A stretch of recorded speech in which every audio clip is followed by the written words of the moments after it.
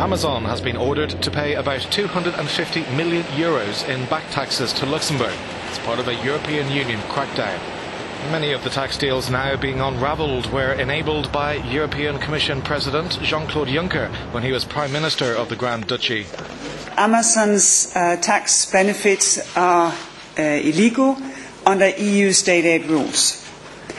A tax ruling granted by Luxembourg has reduced Amazon's tax bill in more than 8 years, between May 2006 and June 2014.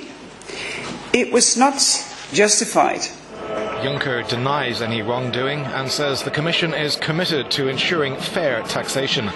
The Competition Commissioner is also taking Ireland to court for failing to recoup tax due from Apple.